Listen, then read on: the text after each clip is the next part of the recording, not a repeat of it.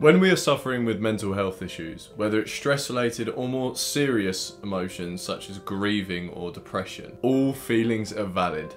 In today's video, I wanted to emphasize the importance of accepting and understanding how you feel and realizing that it's important. I don't want anyone to be in a position in which they're justifying not getting help because there's people worse off than them, or that it's not worth the professional's time.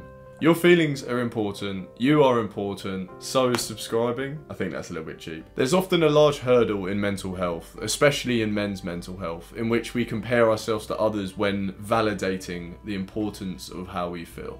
And I wanted to talk briefly about why I personally think this might happen, and I'm not trying to explain a really complex socio-psychological concept in this short video. I just wanted to give my opinion and possibly some tips and tricks to try and help overcome it. And I'm assuming if you've watched the video before, or if you're still watching now, you might want to hear what I want to say, so here we go. Right, talking about feelings is really hard. It forces us to emotionally and cognitively relive experiences that are perhaps quite negative ones, which can be really daunting and really difficult to do, especially if you've been repressing those feelings for a very long time. And I think personally, we either consciously or subconsciously downplay the severity of whatever we're experiencing so we don't have to do this. It's why often talking therapy or any therapy in general can be really tough, and a lot of people shy away from it because it is so emotionally draining. And I completely understand that. I didn't get help for what I was experiencing for about 2 years. So all I can say to this is be honest with yourself. Sit down and think about what you're experiencing, how it's really affecting your life. If you're going home and feeling down every single day, or even most days, it's clearly having a deeper psychological impact than you realise consciously, and you need to get help for this.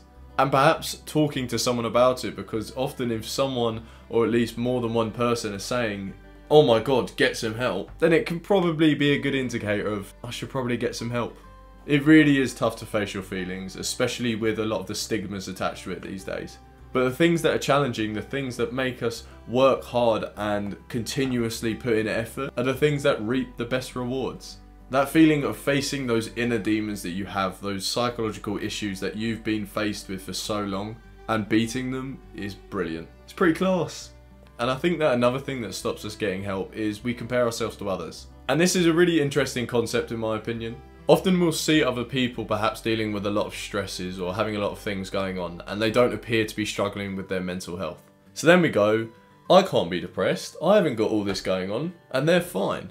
But you really don't know what people's experiences are. You are the only person that knows what you're going through. I'm the only person that knows what I've been through and am going through now. And as much as we talk, as much as we communicate, as much as you think you know someone, you can't fully understand it. Mental health is so unique. It's dependent on so many different characteristics, including the person themselves, what they've got going on, how they've been brought up, what their opinion is on mental health in general. There's so many confounding variables that make it so unique. And it's a really complex issue, the issue of comparing ourselves to others. Because we naturally do it as humans. We naturally establish ourselves within a group and see where we sort of rank next to people.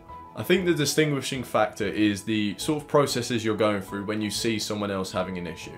So when you perceive that they've got a problem, do you either realise that yours isn't really a problem and it's not something to worry about and that you're perfectly suitable for coping with it? Or do you downplay the severity because of what they're going through? It's whatever you put the focus on. If you're focusing on your problem and realising it's not an issue, then that may be a good thing. But then if you're focusing on their problem and the fact that they've got these issues, you're ignoring what you're going through. You're not allowing yourself to process it. It's a very fine line, and it's really hard to distinguish your cognitive processes, especially if you are struggling with your mental health. So I think just honest reflection. I'll give you a metaphor, because you know, imagery and that. It's like when you're at the gym and you're benching, because big muscle gain season, and big numbers of course, because there's only absolute gym lad beasts around here. And you're about to finish your set because you're tired, you need a break, your body needs to recover. But then you see some absolutely wham guy sitting next to you, and you look at him and he's just repping it out, he's lifting heavy, he's doing more reps and he doesn't seem like he's tired. Does that mean you don't deserve a rest? Does that mean you need to carry on with your set until you're completely exhausted and have no energy left? No, you usually just accept that they may be better at coping with this weight, they may be more trained, they may be doing it for longer. So you adapt to how you feel, and when it comes to mental health, I think we can adopt the same sort of approach. We see people going through these struggles or lifting that weight or that burden, and we need to consider they may have been dealing with it a long time and they may be better off dealing with it than you are, for example. The reality is that your body needs a break, and pushing it any further is likely to do more damage than good. Now, whilst it may be a motivating factor to keep going because there's a guy next to you and you look at him and you go, oh, I want to be that wham, you can't ignore what your body is saying to you, and often people don't adopt this approach when it comes to mental health.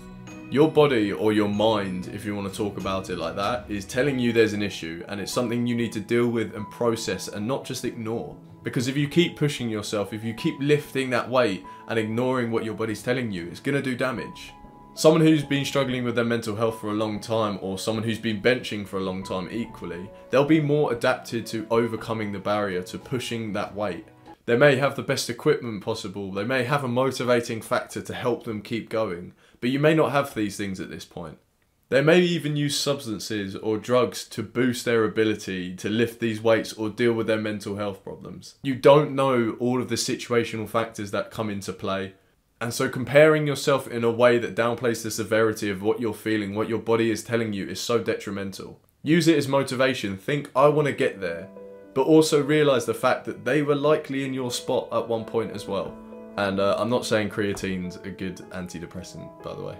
What I'm trying to say is that while someone can appear worse off but be able to cope with it better, it doesn't mean that you should downplay the severity of what you're going through or what your body is telling you. You can never know their cognitive processes, their background, their history, their ability of coping with these mental health issues.